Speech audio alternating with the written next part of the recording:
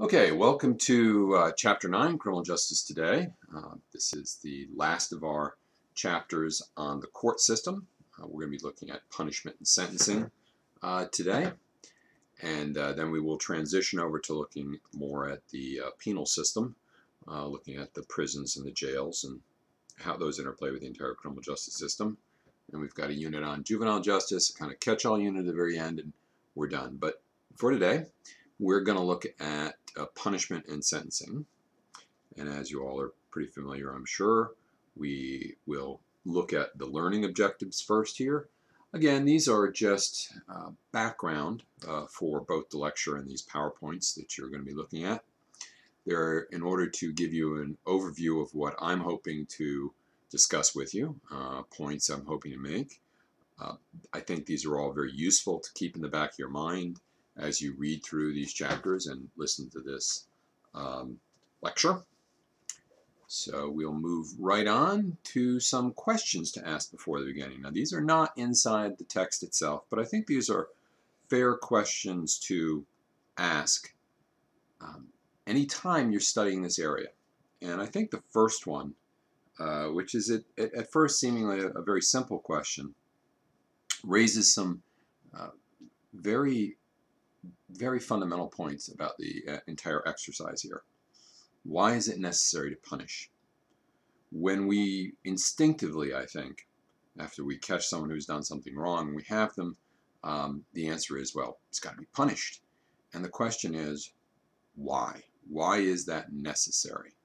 Because that gets to what you're hoping to accomplish with the punishment, unless, of course, the punishment is the goal itself. The second fundamental question is, and it relates back to the first one, I think, that you have to answer when you're thinking about the punishment and sentencing is, what are you seeking to accomplish here? What is effective? Are you trying to, is the punishment going to be the same, for example, between someone arrested who's 80 years old for shoplifting and someone who's 15? Is the punishment going to be the same for someone you catch who has committed fraud to feed his family and someone who's committed fraud to buy drugs? The third question here is what alternatives there are to incarceration. And how do we decide to deviate from our standard punishment, which is incarceration, to these alternatives? And again, this last one goes back and reinforces the second point. Should everyone's punishment be the same? Are we seeking for a system of punishment which is exactly identical for each person? Or should it vary depending upon what crime they commit? I think most people would say yes there. Who the victim was? I think you'd get more disagreement if the victim matters or not. What the gender is of the offender or the victim, or what's the age of the offender or the victim. All of these, I think, point us to directions to help us understand how we're thinking about these problems. Okay, so one of the first things that I wanted to talk about was solitary confinement. And this has a very long history in the United States. And in micro lecture 9.1, I'm going to talk a good deal more about some of this history. Also about whether this needs to continue, and I think more as a way to think about the evolution of punishment and sentencing. So again, that's lecture 9.1. If you're interested, you can certainly access that here, and I will seek to enlighten you and seek to be enlightened by you. Okay, so there are 4 possible reasons that we talk about when we talk about why we need to punish. And these 4 reasons are retribution, deterrence, incapacitation, and rehabilitation. Now, these are not mutually exclusive reasons. And again, anytime you see a listing of factors, there can be external factors beyond these 4. But taking these as our core, retribution, this I would say is probably the oldest. This is, to use a Old Testament biblical reference, this is an eye for an eye, a tooth for a tooth. that going back all the way to Hammurabi's Code, and we actually have codes older than Hammurabi's, but that's I would say our most complete oldest code. The idea that you were going to somehow balance the scale through retribution. Deterrence, that you punish people because by punishment you will prevent future crime. Now there's two types of deterrence. General deterrence, you're seeking to prevent everybody from doing a crime in the future.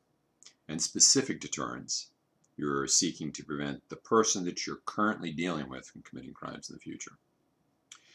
Incapacitation, which is, well, we don't quite know what we're doing. We don't know whether we can accomplish deterrence or that retribution is right or that rehabilitation is possible, but we can incapacitate this person. We can remove them from the society, separate them physically from the community, and prevent any problem. The final one, probably the most contentious and certainly the one that our points of view have changed about quite a bit in the last 50 years. It's rehabilitation. Try to fix the broken person. Take the person who committed the crime, the wrongdoer, and eliminate their desire or the probability that they in the future will commit another crime. So somehow fix them, rehabilitation. All right, so I did say deterrence had two, and I went through this pretty quick, but I wanted to be a little bit more specific when we talk about deterrence here. So I said there was two types of deterrence in sentencing and punishment: general deterrence and specific deterrence. So to give you a quick example, there's an old movie with Paul Newman that I'm sure most of you have never seen called Judge Roy Bean. And he plays Judge Roy Bean, whose motto was the only law west of the Pecos. He was a Western judge. And they catch someone who has stolen a horse. And they bring him before Roy Bean, as I recall, who was Paul Newman. And he says, you got to get out of town. You got to get out of town before sunlight. And the guy says, well, I don't have a horse. And he goes, well, you better steal one. And you better steal a fast one because we hang horse thieves. And I always found that line very amusing. And if you think about that whole thing, if you think about hanging a horse thief, general deterrence is the idea that you're hanging the horse thief so that other people won't steal horses. And other people have said this in less colorful ways. Specific deterrence means that that particular horse thief that you hung will never do it again. To give you I guess a more serious example, I've taught courses on serial killers, and one of the things I'm firmly convinced about is that you can't fix serial killers. And I'm also pretty convinced that if you ever let most serial killers out, they're going to kill again. The end result of which is the only way you can be sure that a serial killer will not repeat his crime, absolutely sure, is execution. And I don't say that lightly, and I don't say that it's the only answer. Maybe it's worth life incarceration and the small risk that he might escape. But perfect specific deterrence there would be the execution, capital punishment, for a murderer who has shown a propensity to commit multiple murders in the past and a continuing series. Now, thinking about that example in general deterrence assumes that rational choice is the fundamental reason people commit crimes. And that certainly may be true for some people. You may say that, to return to our example of capital punishment, by making the crime of murder punishable by death, that most people would look at it and say, wow, that's so serious, I'm not going to commit that crime because it's so dangerous. But there are some people, of course, that they're not going to think about the crime before they do it, or they seem to have no control over it. And that goes back to the serial killer there. I don't think by threatening a serial killer with future punishment, saying, if we catch you, If you told Andrea Chikatilo, the Rostov-on-the-Don, the murderer, if you told him, we're going to catch you in the future, I don't think it stops them from killing. So somewhat ironically, specific deterrence is the only way to punish a serial killer, but general deterrence has no effect on them. If you believe in general deterrence, then maximum publicity is critical, as is certainty of punishment. People have to know they're going to get caught and they're going to be punished. If your system doesn't catch most people or doesn't promote the idea that they get caught and punished, then you lack general deterrence. Now, I said that there was those four, and I wanted to jump back and focus a little on specific deterrence, but I think there are other reasons why we punish. And here are just a couple, and I think if you think about it, you yourselves may come up with others or modifications of these, or the big four that we talked about. One of the reasons you punish people is to support or maintain the current social order. That if you catch people that do things you don't like, or that they want to do things they don't like, that punishment preserves the current system. So again, I'm not sure when you'll listen to these lectures. I'm recording them in June of 2020, and we're in about the 10th day of riots over the murder of Mr. Floyd, George Floyd, from Minneapolis. One of the reasons that the social order, the difficulty with racism that we've had in this country has been maintained is the punishment of those individuals that seek or sought to break it. So you can see the criminal justice system as a basis to maintain the political power of those that hold it now, or the social power that those hold it now. And this can be very overt, like it was in Jim Crow's day, where there were literally laws that singled out minorities, primarily African Americans, for disparaging treatment. Or it can be more subtle. Another reason that we punish is that punishment itself can be profitable. The criminal justice system exists to punish. Private groups can use this existence to make money. They can make it by prison labor. They can make it by incarceration. And this is something we'll address or more, and it goes beyond things like private prison. Punishment can allow us to separate groups from society.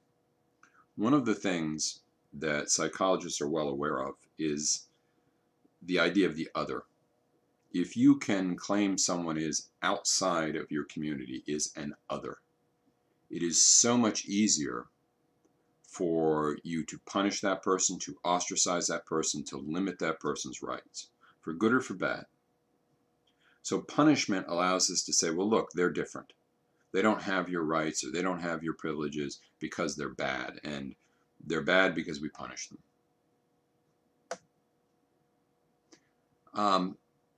Of course, I'm going to include this slide. Sometimes you have to kill the elephant to teach them a lesson. In 1916, there was an elephant in Tennessee that, probably because it was being beaten, killed its trainer. So the good people of Irwin, Tennessee decided, well, we can't have that. We're going to hang the elephant, which is a very strange phrase, hang the elephant. And believe it or not, this is an actual picture of them. They brought in a railroad car with a crane on it and tied a chain to it, and they wrapped it around the elephant's neck and they hung it.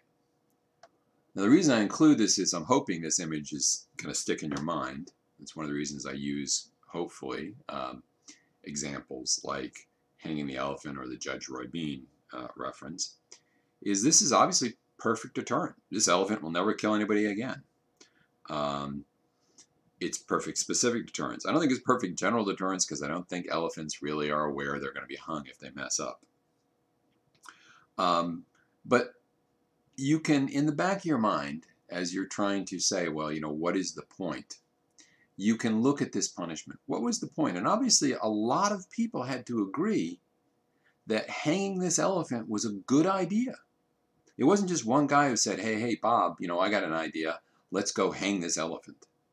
There had to be dozens, if not hundreds of people that cooperated in this because something in them said this was appropriate punishment. Okay, what is the dominant punishment? Well, our dominant punishment in America is incarceration.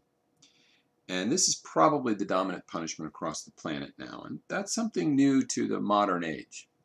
If we went back a couple hundred years, I think that wouldn't be as true.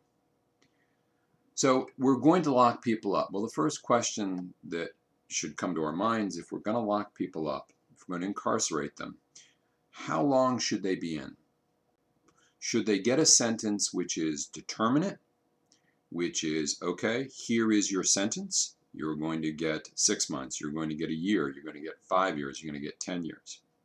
And should that be set if he's convicted? Or are you going to have an indeterminate sentence where someone who gets convicted may get a maximum or a minimum amount of time, and it may be active or it may not be active, it may be suspended, and we're going to leave those decisions up to the judges in some cases or the prison administration. So the system has to make an election. Now, I will say that lately, in the last 50 years in the United States, we have moved closer and closer to a determinate system where the sentence is fixed upon conviction. Now, there's some wiggle room there, and I'm going to talk about that when we look at the North Carolina Structured Sentencing Act, but we pretty much have moved towards the determinate sentencing.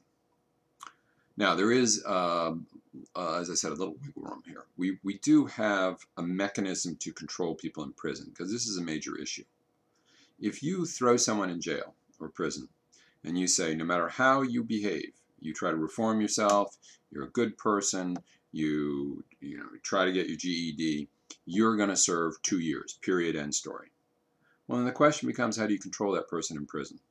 You can control him, I suppose, with the stick. You can give him additional time somehow.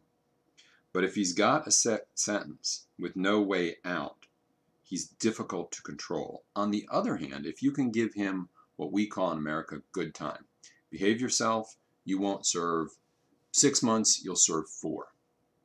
Then you have an incentive in prison not to assault guards, not to cause riots, not to misbehave, to obey orders.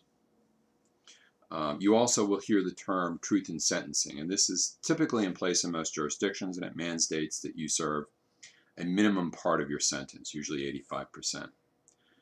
This truth in sentencing and the gradual rise of determinant has led to very long sentences and very crowded prisons. All right. One of the things about sentencing is the judge typically, and this particularly in the past, had a lot more authority. Now, in the past, we trusted a judge to look at the offense and say, okay, I'm going to take a bunch of things into consideration. How old the victim is, what gender the defendant is, what his economic opportunities, what his life has been like, and I'm going to craft an individualized punishment for him. Gradually, however, the state legislatures across the United States and the Congress of the United States adopted a different approach. This was very politically popular. This is the kind of get tough approach. So there was, this was often seen as, well, I heard about this guy who, killed someone and got off with nothing. And it's kind of the anecdotal reaction. To make another movie reference, you have One Flew Over the Cuckoo's Nest with Jack Nicholson. And in that movie, Jack Nicholson, who has committed crimes, is sent to a mental institution under the belief that all he has to do is, avoid his real punishment by getting sent to the loony bin for a while, and then he was going to get out. And people reacted by accepting the idea in popular culture that, oh yeah, criminals are just avoiding punishment by using the dodge of insanity or mental illness. And we restricted this from happening. Was it really happening on a wide scale? No. Did the public and hence their elected officials start to believe and act on it? Sure they did. Okay, some options that we look for sentencing. Very common is fines and court costs. This is a wonderful way, the government believes, to tax people. We don't call it a tax, but people that get a court fine, people that have to pay court costs, they can't complain by saying, well, you know, court costs are too high. Who's going to listen to them? We don't pay any attention to someone convicted. So you can tell them that they have to pay an amount of money, and you can use that money to generate income. Classically, and I think this is one of the root causes of the problems we saw in Ferguson, the small cities and towns in Missouri surrounding Ferguson were getting sometimes 40, 50, 60% of their budget out of fines and court costs. Besides fines and court costs, we have probation. This is the most common sentence you get because most crimes are relatively minor. So mostly what you're going to get is you're not going to wind up going to jail or prison. You're going to be put on probation. The kind of standard one for the most serious crimes or more serious crimes is incarceration, actually sending you to prison and or jail. And there's a distinction between those two terms. Rarely, but certainly a possibility in the United States, we have death. We have capital punishment. There are sometimes unique other options. There's a few states, statutes that still have some corporal punishment options and things like that, but they're pretty freakishly rare, and I don't think they need concern us that much. One of the things I'd like to talk about for you, and I just mentioned this, and this will be in the next micro lecture, is about court costs and taxes. Most stories about Ferguson, Missouri focus on the racial issues of white officers and black suspects, about systemic racism. But I want to focus in this on court costs and fines and what role they play in our criminal justice system and how they can exacerbate the problems we see. So if you're interested in that, that's going to be micro lecture 9.2. And it'd be 5 or 10 minutes or so just to give you a taste of it. Okay, if someone is convicted of a serious crime, very often what is prepared is a PIR, pre-sentence investigation report. Now it can be called PIR, it can be called PSIs, it can be called a ton of things, but pre-sentence, before the judge decides what happens, investigation report, and in that title is an explanation of what it is. Very often a probation officer attached in some way to the court will be charged with investigating the individual. So he's going to get information for the judge. He's going to say, okay, you know, these things may not have come up at trial, but they might be important in you making certain decisions. Here is his past criminal record, or here is his past service record. So you might have someone where the judge didn't know that this individual had 3 previous convictions for burglary and 6 for beating his wife. You also might have someone that they've been arrested, and instead their service record said, well, here's someone that served honorably in Iraq and Afghanistan and was wounded and you know, suffered PTSD, and all these other issues might come up. The other thing is, of course, we're going to find out things like, what's their employment? Do they have jobs? Are people reliant upon them? Do they have mental health issues? Do they have addiction issues? Now, for very minor crimes, you get arrested for jaywalking. This is not going to happen. You get arrested for assault with a deadly weapon. You get arrested for homicide and convicted. You're going to see a pre-sentence investigation report. Okay, let's talk a little bit about the role of the jury here. The jury doesn't know the law. The jury is only supposed to make determinations of fact, which really means a lot of the law has to, if the they are going to make a decision which kind of impinges on this area of what the law is or isn't, you're really going to have to be guided there. Juries often have the option then of choosing to convict the defendant, and then there's going to be options prevented there. So if an individual is convicted of a murder, so let's take the example, and again, I'm sorry if this is dated by the time you listen to this, but let's take the example of Mr. Floyd up in Minneapolis, who died when a police officer kneeled on his neck, and 3 officers were with him. So there's 4 officers in total. I'm going to assume there's going to be a trial, and the jury is going to be instructed by the judge that they can find him guilty of one of a number of offenses. Now, in North Carolina, they would have 4 basic options, 3 of which would probably apply here. First-degree murder, second-degree murder, voluntary manslaughter, and the 4th one would be involuntary manslaughter.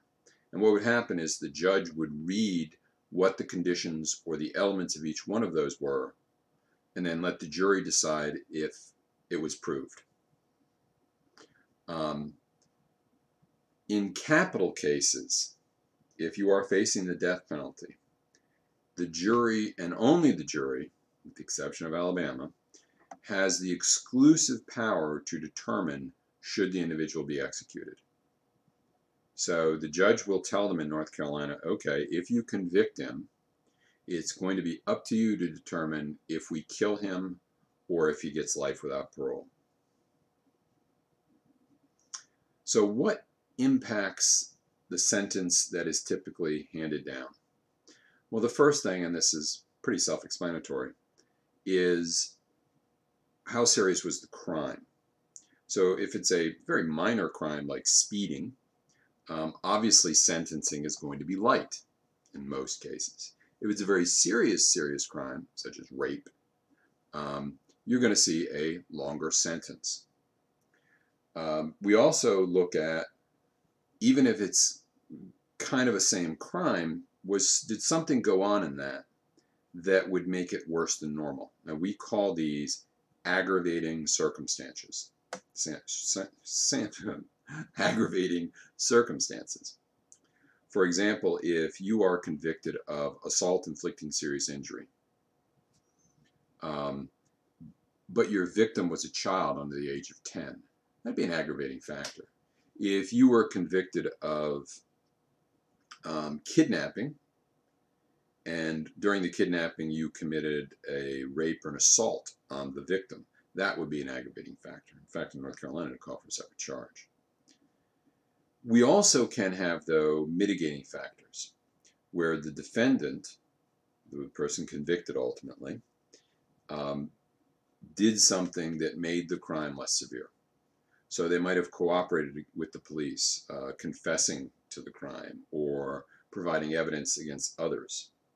Or it might have been, taking our kidnapping example, it might have been someone who released the suspect in a safe place or protected them from others. The final thing that can impact sentencing is, what is the judge's personal philosophy? How does he think about the law?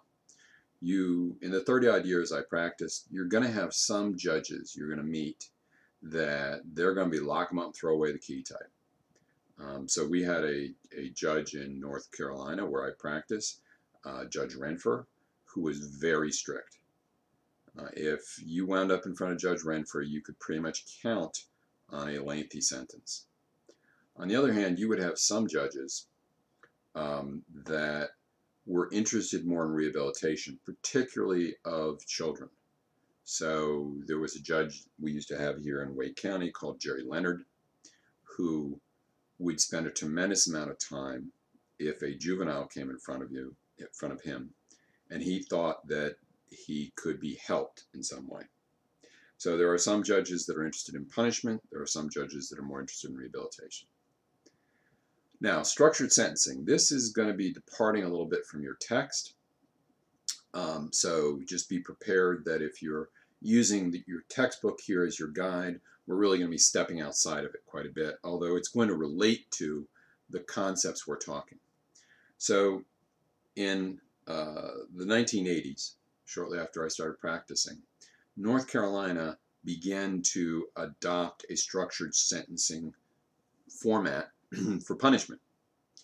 What we did in North Carolina is we created a matrix or a grid. And on this matrix, and we're going to see an example of it in just a bit, we're going to see the offense and we're going to see punishments. So offenses in North Carolina are classified as either a Class A felony, B1, B2, it goes all the way down, C, D, E, F, G, H, I is the lowest level felony you can get. And your punishment level is a Roman numeral. So the lowest would be a Roman numeral 1 up to the highest, which is Roman numeral 5. We also include aggravating and mitigating circumstances. So this might seem pretty confusing if you're just looking at the slide, but voila, here is a North Carolina structured sentencing grid. So if you can follow the arrow that should be appearing on your screen there, you can see that here is your offense class. So we start with A, which there's realistically only one Class A felony in North Carolina that you're ever going to see prosecuted. It's first-degree murder. Down to B1, B2. These are the serious crimes like rape, first-degree kidnapping, and then C, D, E, F, G, H, I, and I would be the least serious felony you could possibly think of. Very minor crimes. Across here, funny, you have your prior record level, and this is if you have a Roman numeral 1, 2, 3, 4, 5, 6.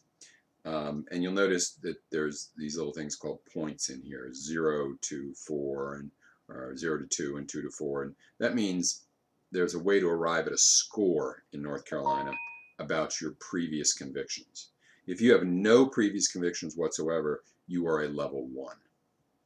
If you have multiple serious previous convictions, you're going to be a higher level. You could be all the way up to a 6. And you will notice that if we go to the bottom of the chart, the lowest numbers you see here would be a Class I felony with no prior record level. And you could see here at the very bottom where this arrow is bouncing, 426, 4-6. What that's going to mean is that in North Carolina, with no previous convictions, your sentence is already determined between 4 and 6 months. And this is your presumptive range. You'll also notice on this chart that there are A's, there are I's, and there are C's. And these all mean either active time, which means you're going to prison, I, which is intermediate time, which means you could avoid prison, but you might get some prison, or C, which means it's community service, period. You're not going to get it. So I'm going to go over this a little bit more in micro lecture 9.3. I'm going to show you the chart a little bit closer up. I'm also going to talk about how North Carolina has some aggravating and mitigating and has the 3 options of either active time, community time, suspended time. Okay, now we have to acknowledge that sometimes sentences are not the same. So this is not necessarily a bad thing. But we can talk about it in this way. There is sentencing disparity and there is sentencing discrimination.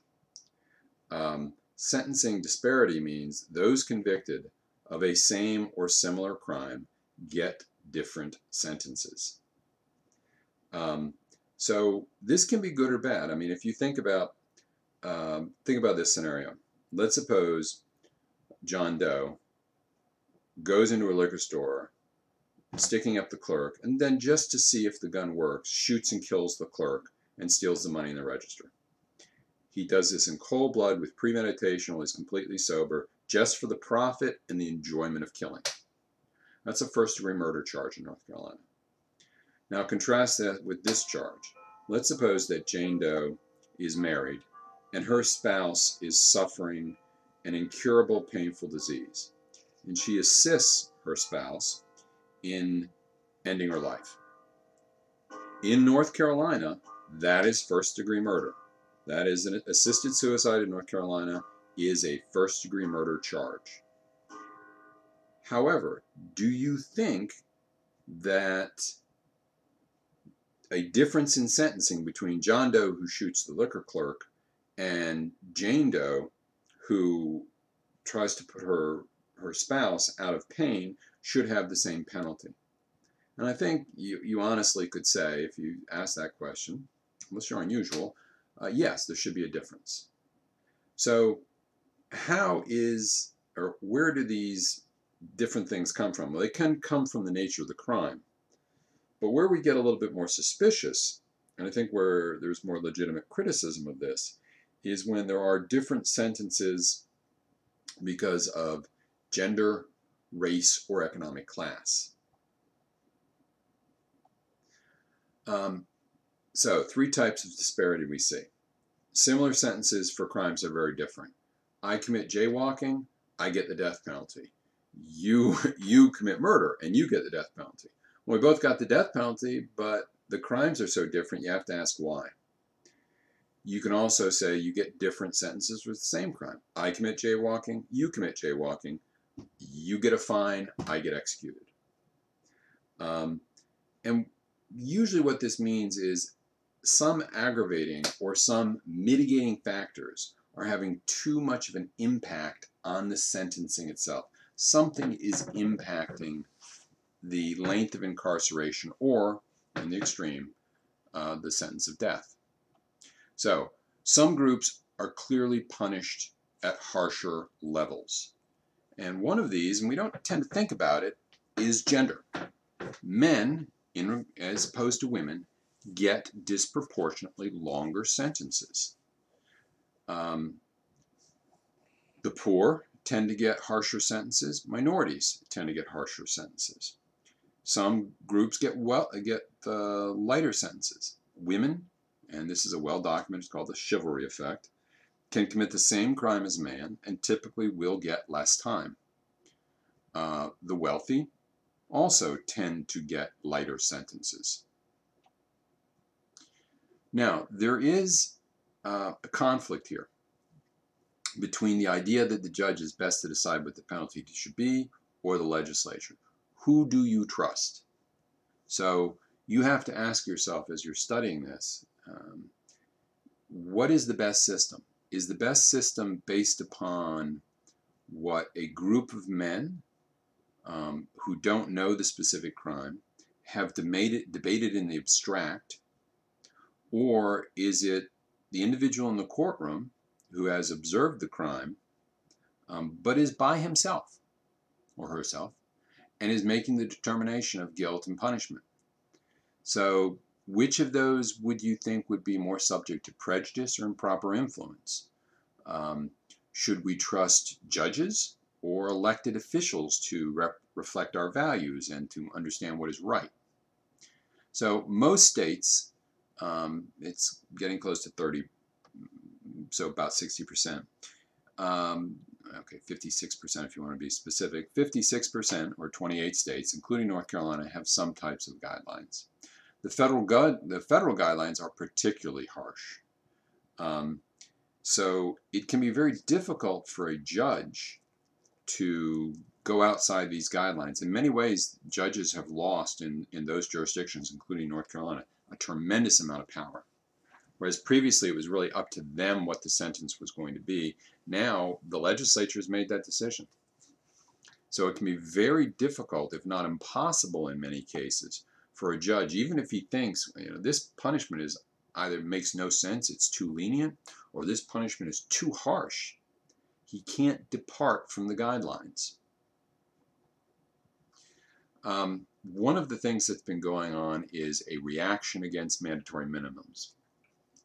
In the 1980s and 1990s, we had a movement in this country to increase punishment. We saw a massive increase in sentences, and we saw the adoption of very popular things like 3 strikes you're out laws and habitual offender laws. And the result of this is that jail and prison populations soared through the 1980s and 1990s. And we also began to incarcerate tremendous numbers of nonviolent offenders. Now, lately, in part as a cost-saving mechanism and for a number of different reasons, the states and the federal governments have re-examined this and are questioning the wisdom of these mandatory sentencing. I don't know if this is going to be a return to the older judge-centered sentencing or whether there's going to be some compromise, but increasingly the idea of things like 3 strikes you're out, which is basing your law off of a sports metaphor, there has been serious questions of whether it makes sense. One of the last things to talk about here is the victim. If we go way back, the criminal justice system really used to focus on the victim. The idea of the criminal justice system in many ways was to help the victim more than deal with the crime. So one of the old terms you would see sometimes is Weregeld, W-E-R-E-G-E-L-D, which was blood money. So it was not uncommon in systems, both upon conviction or to avoid trial, where if my family had a family member that hurt your family, we would pay you. Now it might be in kind, we might give you sheep, or we might have to give you land or gold, but we would pay you.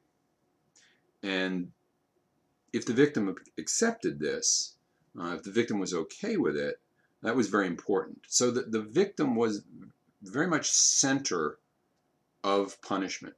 But gradually we kind of pushed him aside. We wanted to have him testify, we wanted to have a victim, but we didn't want to give them a central role in determining outcome.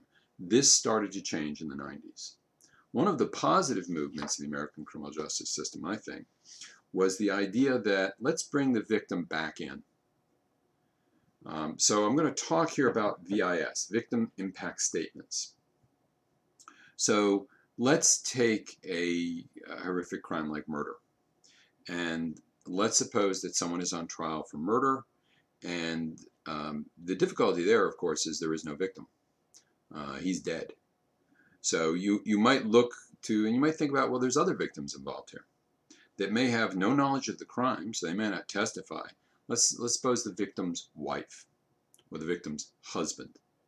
So you have a dead individual. You have a defendant who's convicted of the homicide.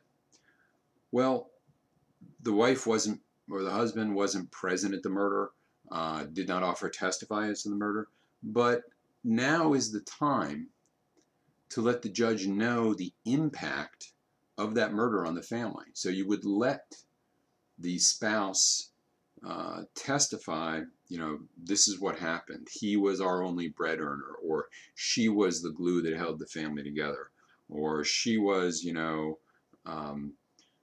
she was the sole caretaker of her mother, or, you know, he volunteered as a big brother. And you would inform the judge of what impact the crime had on the victims. And victim can be a broader term than simply the guy that got mugged. It can be the people around him. And this allows the victim to play a central role. The judge hears these and can use them in part of the consideration to forge what punishment should be imposed. Now, there are pros and cons to this.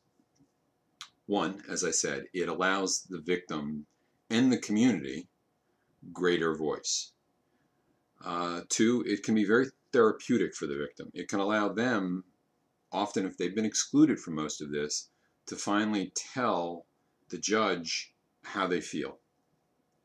It lets the judge and the jury see the larger consequences of the crime.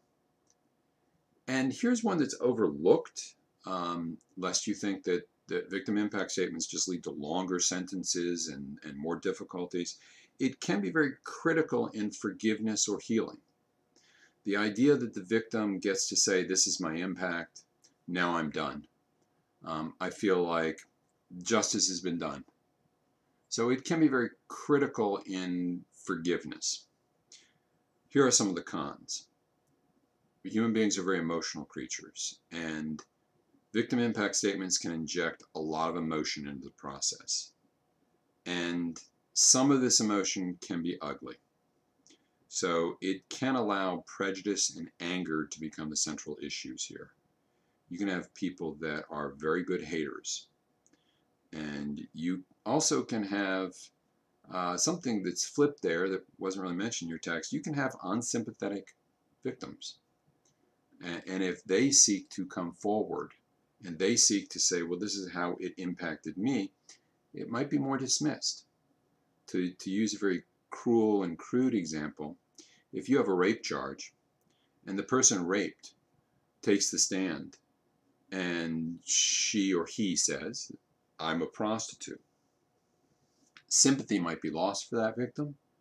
The nature of the crime might be more dismissed because the victim impact statement might have the opposite of the intent. So the final con is this does reinforce the concept of retribution, of punishment for punishment's sake. And it's questionable as to whether retribution is perhaps the wisest position we should take. All right, we're going to move on now in the time we have left, primarily to talk about the death penalty. Now, there are, in the United States, 5 basic mechanisms left to end someone's life legally. Electrocution, lethal gas, hanging, the fire squad. I guess a firing squad is the proper, but a fire squad.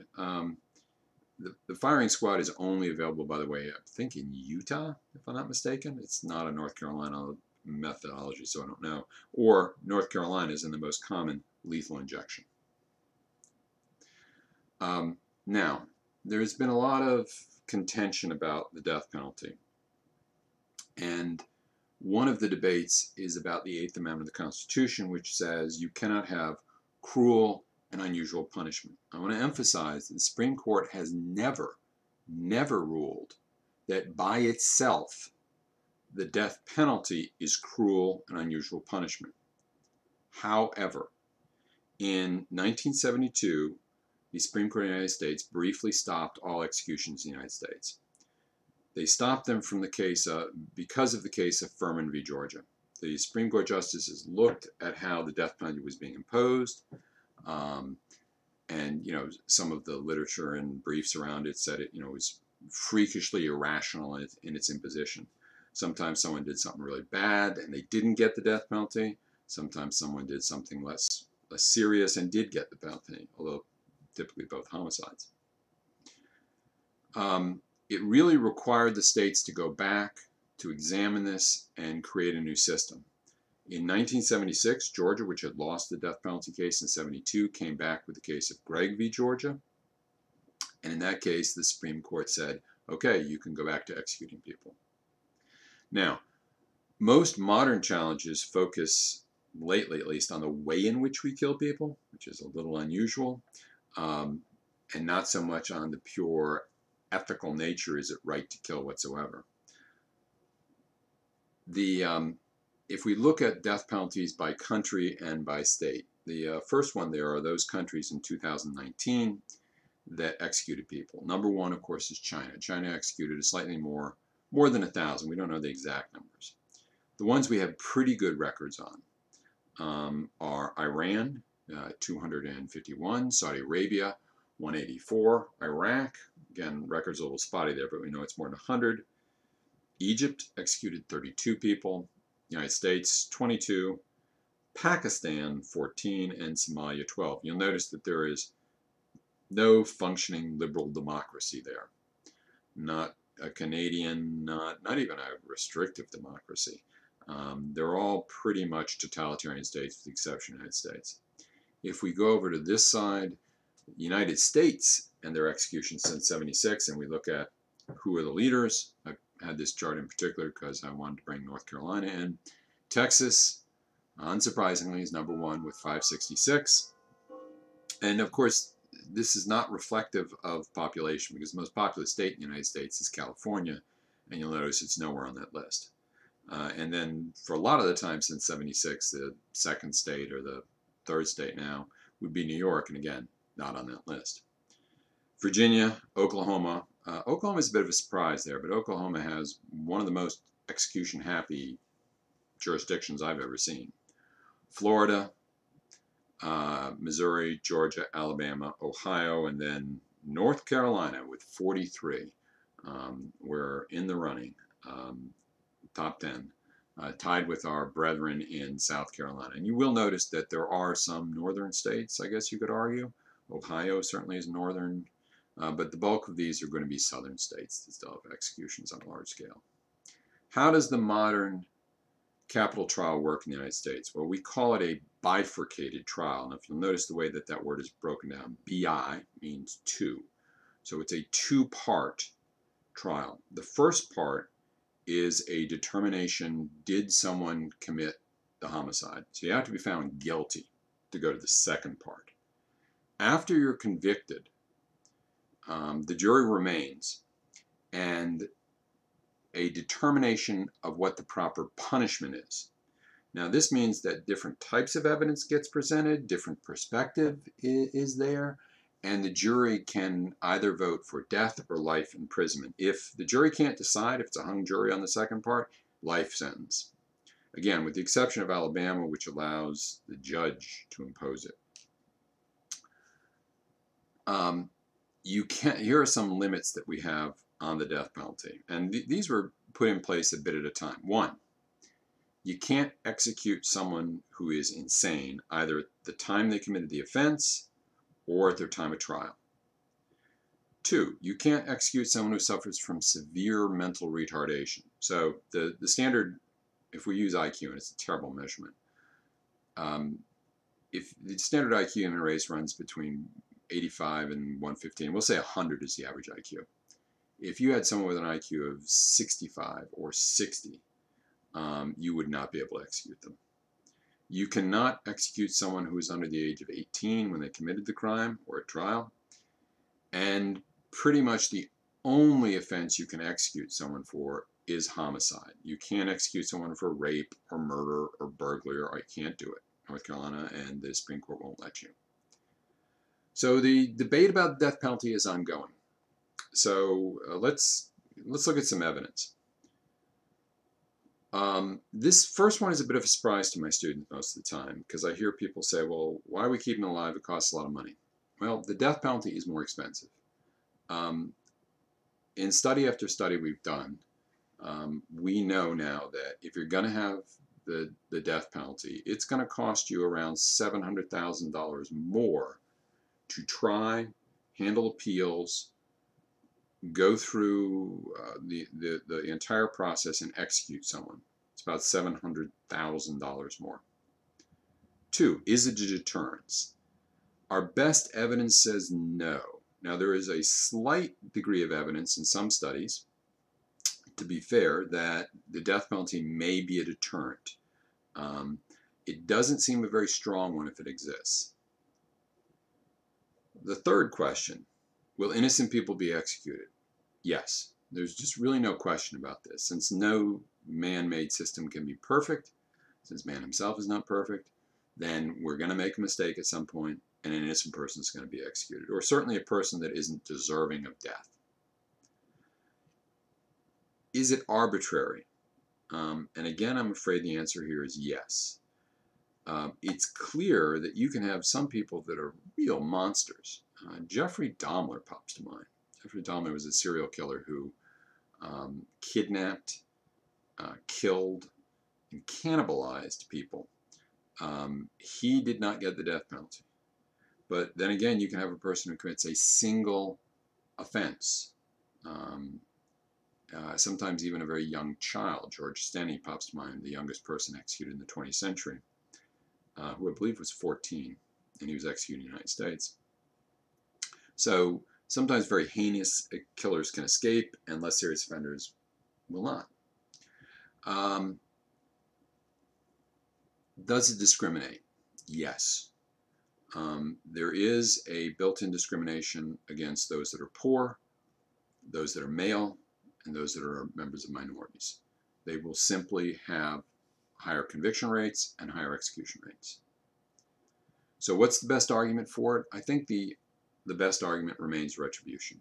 If you're going to support it, I don't think you can defend it based upon deterrence. I think you have to base it upon the idea that If human life is priceless, then the only way you can atone for it is by losing your own life. I think the other arguments tend to fail, but this is up to you. This is something you have to ask. Now, just because I say that's the best argument for it, it doesn't mean that it's right. You could say, well, if that's your best argument, then we can't have it. Or what about this? What about this? What about this? I think those are all smart things to talk about. What's the future of this? Well, overall, executions have fallen dramatically. And it's kind of a strange reason. We have shifted in the United States to executing people by lethal injection. But like a lot of things, as we found out during the COVID-19 epidemic, there's lots of things that aren't made in the United States anymore. Not just masks and respiratory masks, but there is a number of drugs or chemicals that are made outside the United States and not made internally. A couple of these are the ones necessary for our standard way in which we conduct executions. As I recall, the two primary producers of these that are imported in the United States are Denmark and Italy. Neither of those countries have this death penalty, and neither of those countries will allow the exportation of those drugs to the United States to be used for execution. What that means is we can't get the drugs to kill people. So if you're going to have the death penalty, you are going to have to go back to things like hangings or firing squads. Also, if we look at the public opinion, it's split. Although for the first time, certainly in my lifetime, this is November of 2019 now, a majority of the population now favors life sentence over capital punishment. So capital punishment has enjoyed fairly robust support, but if the alternative offered is life without parole, really for the first time, the majority of Americans think that that's a better option. Still, this is something you have to fight about. You have to make a determination. And I think more importantly, you have to think about, what do you want? Let's go back to that original question. What is the point of punishment? And how does capital punishment fit into this? All right. On that note, we've come in about under an hour. There's a couple micro lectures for you to look at. Other than that, I will be talking to you in Chapter 10.